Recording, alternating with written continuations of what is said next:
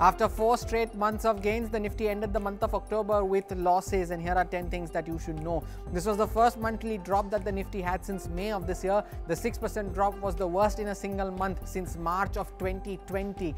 BSE listed companies cumulatively lost 30 lakh crore in market cap this month. Only 4 Nifty stocks, SBI, Tech Mahindra, Wipro and ICICI Bank, gained 1% or more in the month of October. IndusInd Bank was the worst performer with losses of over 25%, and 20 out of the 50 Nifty stocks fell 10% or more this month.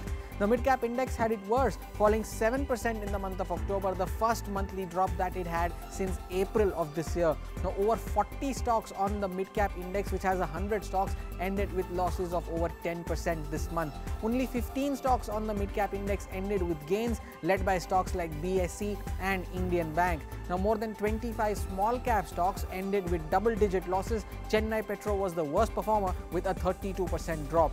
Amber Enterprises, Angel One, MCX, Piramal Pharma were some of the top small cap performers, seeing gains in more than double digits. And the next week promises to be an action-packed one as well, with auto sales, more earnings, the outcome of the US presidential elections, and of course the Fed rate decision on your screens. We'll keep you updated with all of these upcoming events.